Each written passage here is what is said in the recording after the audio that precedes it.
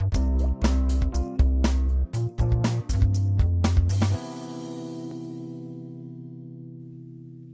this is Mike Hallahan, Dr. FileFinder, and welcome to your Butterscotch.com tutorial on what are nested folders.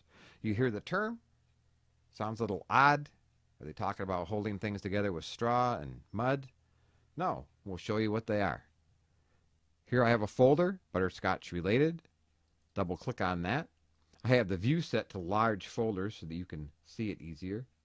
Now, here are a number of folders inside the Butterscotch related folder.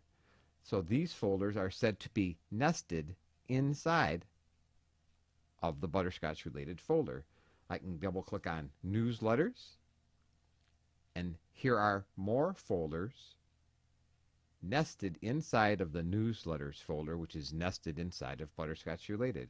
If I click 2009 newsletters, you see we have still more folders that are nested here in 2009 newsletters, nested in newsletters, and under Butterscotch related. So nested folders simply means folders within folders going down several levels so that they are nested within each other. And that's all there is to it.